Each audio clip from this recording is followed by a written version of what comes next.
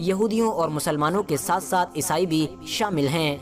वहीं दूसरी तरफ इंडियन धर्म वाले ग्रुप में हिंदुइज्म, बुद्धिज्म और सिखिज्म जैसे बहुत सारे धर्म शामिल हैं। और ये सारे के सारे वो धर्म हैं कि जिनकी जड़ें ऐतिहासिक तौर पर। हेलो फ्रेंड्स, सत श्री अकाल, आदाब, नमस्ते, welcome back to our channel Ilahi reaction. आज हम अपने चैनल पे लेके आए बहुत इंटरेस्टिंग वीडियो पे रिएक्शन, जिसमें हम रिएक्ट करने वाले हैं real history of Jews, Christian and Islam's relation. तो हम लोगों ने बहुत सारी वीडियोस देखी हैं। बहुत सारी वीडियोस के अंदर हमने देखा है कि जो इस्लाम धर्म में जो रोजे रखे जाते हैं और जो ज्यूज में जो रोजे रखे जाते हैं वो कितने ज्यादा डिफरेंट होते हैं। कुछ टाइम पहले हमने जो वीडियो देखी थी उसके अंदर काफी सारे डिफरेंसेस बताए हुए थे कि जैसे मातम करना ज्यूज में शायद थोड़ा सा सही माना जाता है, पर इस्लाम धर्म में उसको सही नहीं माना जाता है। और भी काफी सारे डिफरेंसेस हम बहुत सारी वीडियोस में देख चुके हैं। पर आज की वीडियो में हमें क्रिश्चियन, ज्यूज और मुस्लिम्स के बीच में जो रिलेशन है वो पता चलेगा। तो चलिए पहले वीडियो देखते हैं, फिर इसके बारे में बात करेंगे। पहले हमने बहुत सारी वीडियोस देखी हैं जिसके अंदर यहूदी धर्म और जो इस्लाम धर्म है उसमें काफी कुछ सिमिलैरिटीज और डिससिमिलैरिटीज दिखाई गई थी।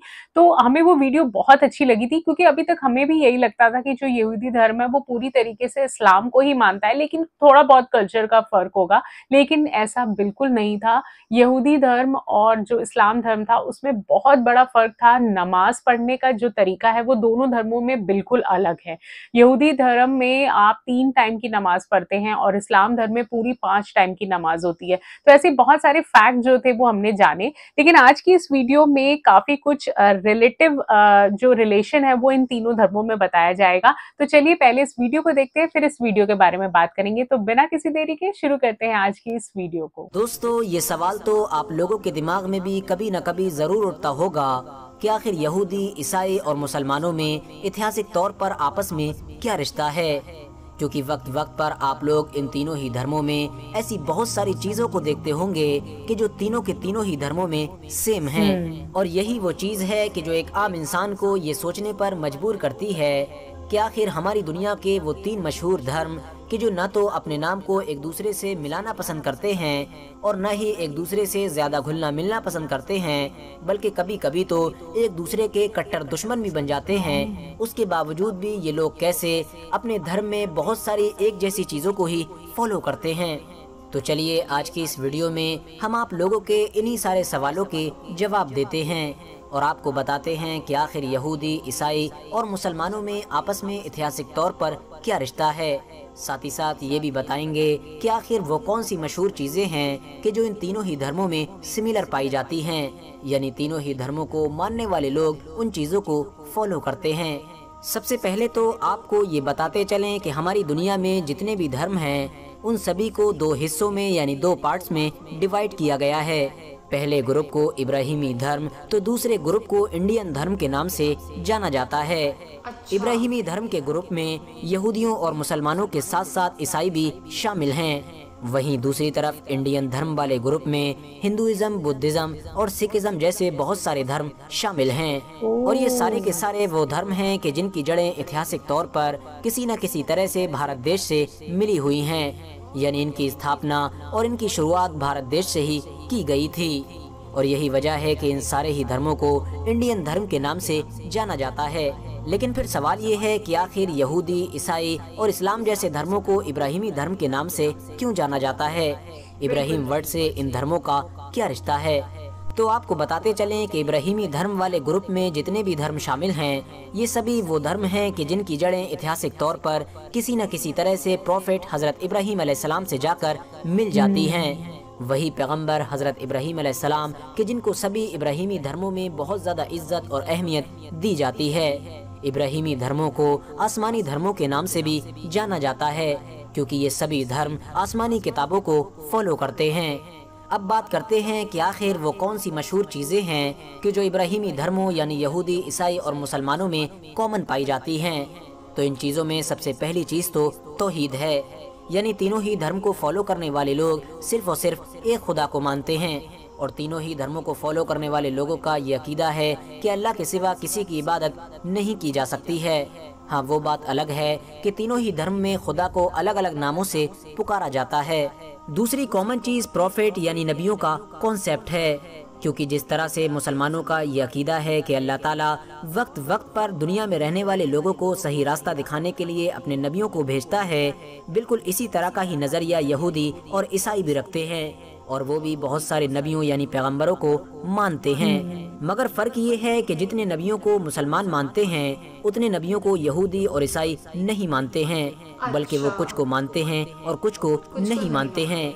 जबकि मुसलमान सारे के सारे नबियों को तो मानते ही हैं, साथ ही साथ हज़रत मूसा अलैहिस्सलाम और हज़रत ईसा अलैहिस्सलाम कि जिनको क्रिश्चियनिटी और यहूदी धर्म का फाउंडर भी माना जाता है, उनको एक अलग अहमियत देते हैं और उन दोनों को नबियों की उन टॉप 5 लिस्ट में शामिल करते हैं कि जिनको इस्लाम के अकॉर्डिंग सबसे बड़ा दर्जा यानी सबसे बड़ा मकाम दिया गया है। इसके अलावा मुसलमान सारे नबियों को अल्लाह का बंदा मानते हैं, अल्लाह का बेटा या इस जैसा कोई भी ऐसा अकीदा नहीं रखते हैं कि जो यहूदी या ईसाई धर्म में रखा जाता है। तीनों ही धर्मों की सिमिलर चीज़ों में से एक चीज़ रोज़ा रखना भी है। जिस तरह मुसलमान रोज़ा रखते हैं, ठीक उसी तरह यहूदियों और ईसाइयों में भी रोज़ा रखा जाता है, मगर रोज़ा रखने का वक्त और रोज़ा रखने का तरीका अलग अलग है। सुअर यानी पिग के गोश्त को खाने से भी इन तीनों ही धर्मों में सख्ती के साथ रोका गया है। यही वजह है कि मुसलमानों की तरह यहूदी और ईसाई लोग भी सुअर का गोश्त नहीं खाते हैं, क्योंकि अल्लाह ताला ने हज़रत मूसा अलैहिस्सलाम को सुअर का गोश्त खाने से मना किया था, और यही चीज़ ईसाइयों की किताब बाइबल में भी मौजूद है। साथ ही साथ बुत परस्ती यानी बुतों और तस्वीरों की इबादत करना भी इन तीनों ही धर्म में मना है। इसके अलावा पैगंबर हज़रत ईसा अलैहिस्सलाम की पैदाइश बिना किसी बाप के यानी अल्लाह ताला के मुजज़े के ज़रिए से हुई थी। ये बात ईसाई और मुसलमान दोनों मानते हैं, लेकिन यहूदी लोग इस बात से एग्री नहीं करते हैं। हज़रत मरियम के जो रिश्ते में हज़रत ईसा अलैहिस्सलाम की माँ हैं, उनको ईसाई धर्म के मुताबिक दुनिया की सबसे मुअज़्ज़ज़ यानी सबसे बड़ा मकाम रखने वाली औरत माना जाता है। हालांकि मुसलमान भी हज़रत मरियम अलैहिस्सलाम को दुनिया की सबसे मुअज़्ज़ज़ और सबसे बुलंद मर्तबे वाली औरतों में गिनते हैं। इबादत करने से पहले जिस तरह से मुसलमान वज़ू बनाकर अपने आप को साफ़ सुथरा करते हैं, बिल्कुल उसी तरह से ही यहूदी और ईसाई भी इबादत करने से पहले अपने अंदाज में अपने आप को साफ़ सुथरा करते हैं। इबादत करने वाली जगह पर जाने से पहले अपने जूते चप्पलों को उतारना भी इन तीनों ही धर्मों में ज़रूरी समझा जाता है। इसके अलावा जिस तरह से मुसलमान हर मिलने वाले को सलाम करते हैं यानी सलाम के ज़रिए से उसकी सलामती की दुआ करते हैं, बिल्कुल उसी तरह से ही यहूदियों और ईसाइयों में भी एक लंबे वक्त से सलामती भेजने का कॉन्सेप्ट चला आ रहा है। लेकिन जाहिर है उन लोगों का सलामती भेजने का ये कॉन्सेप्ट मुसलमानों से बिल्कुल अलग है। दोस्तों, इन तीनों धर्मों की कॉमन चीज़ों में से एक कॉमन चीज़ खतना करवाना भी है, क्योंकि खतना करवाना हज़रत इब्राहीम अलैहिस्सलाम की सुन्नत समझी जाती है। और जैसा कि मैंने आपको पहले भी बताया कि इब्राहीम अलैहिस्सलाम एक ऐसे अल्लाह के पैगंबर हैं कि जिनको तीनों ही धर्म में बहुत ज़्यादा इज्जत और अहमियत दी जाती है। यही वजह है कि मुसलमानों के साथ साथ यहूदी भी खतना करवाना ज़रूरी समझते हैं। हालांकि ईसाइयों के कुछ फ़िरके अपनी खतना नहीं करवाते हैं। ब्याज यानी इंटरेस्ट लेना भी इन तीनों ही धर्मों में मना है, और इस जैसी और भी बहुत सारी ऐसी चीज़ें हैं कि जो इन तीनों ही धर्मों में कॉमन पाई जाती हैं। फिलहाल आज की अपनी वीडियो को हम यहीं पर ख़त्म करते हैं। आज की वीडियो तो बहुत ज्यादा इन्फॉर्मेटिव थी, क्योंकि जैसे आप पहले हम लोग बात कर रहे थे सिमिलैरिटीज की, तो ये तो मुझे नहीं पता था। इस्लाम धर्म में सुअर का गोश्त खाना, पिग नहीं खा सकते, ये मुझे पता था, पर ज्यूज में और क्रिश्चियंस में भी मना है, ये मुझे आज की वीडियो से पता चला। और जैसे उन्होंने बताया ब्याज लेना भी मतलब एक गुनाह है, और ये तीनों ही धर्म इस चीज के लिए कहते हैं कि हमें ब्याज नहीं लेनी चाहिए। तो ये भी एक नया पॉइंट था मेरे लिए, जो कि आज की वीडियो से पता चला। और डिफरेंसेस तो हमें बहुत सारे पहले से ही पता है कि रोजा रखना, इनका सबका अलग अलग तरीका होता है सबका रोजा रखने का।